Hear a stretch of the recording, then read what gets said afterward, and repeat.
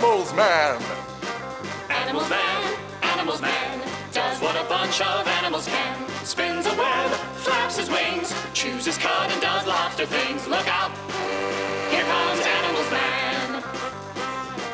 Oinks and roars, buzzes and bleats, meows like a cat but prefers dog treats. Grows rows of teeth and feathers like a jay. Now he is both predator and prey. Watch out, there goes Animals Man. Animals Man. Working late at the zoo one night, he was bitten by a menagerie of radioactive animals. Now, Animals Man has the powers of far too many creatures to be an effective crime fighter, or even a functional human being. He migrates and he hibernates, and he gets to work 7 months late.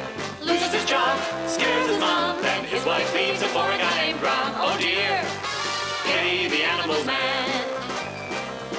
Tries to make it as a children's entertainer. Eats 3 kids, so they say see you later.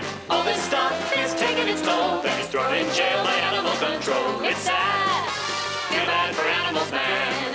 Animals Man. He's disturbed by his taste in porn.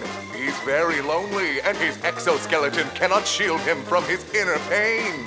He's turned to religion for answers, but the answer is, you're a freak. Animals Man, wishes he did do what animals can. Years to escape his brutal hell, but suicide is hard when you're a gazelle. Oh no, get it together, Animals Man. Finds an animal trainer and a therapist, and the courage to accept himself for who he is. Meets a new woman and she cures his rabies, and he later gives birth to 500 babies. That's great, so happy for you, Animals Man. And that's the story of Animals Man. This week on Animals Man. Good night, honey. I love you. I love you too, Animals Man. Oh, Mo. Here comes Animals